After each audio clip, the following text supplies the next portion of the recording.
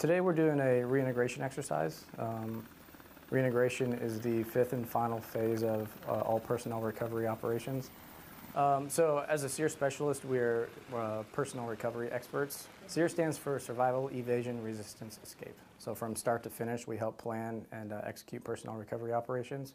And part of that is the reintegration. Really, it's a joint effort. It's an Indo-PACOM reintegration plan. It's not just Air Force, it's not just SEER, it's not just Navy. It's to make sure that our entire joint force has this reintegration program. And one of the cool things about today is that we have our Japanese partners here.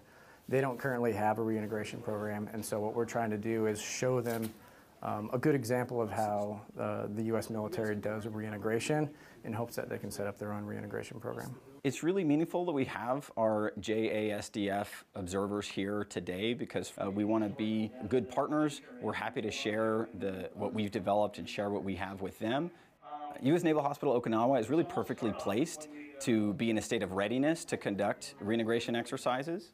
If you think about somebody who is isolated and recovered by friendly forces, if we can do a reintegration here, we can keep them closer to their families, keep them closer to their units, so they can get them back home, get them back to duty faster. As a SEER psychologist, during reintegration, I'm really helping people to recognize that what they're experiencing is normal. We're not treating patients who are sick, we're really helping people who have been through an abnormal situation to get through to the other side, return to their families, return to duty.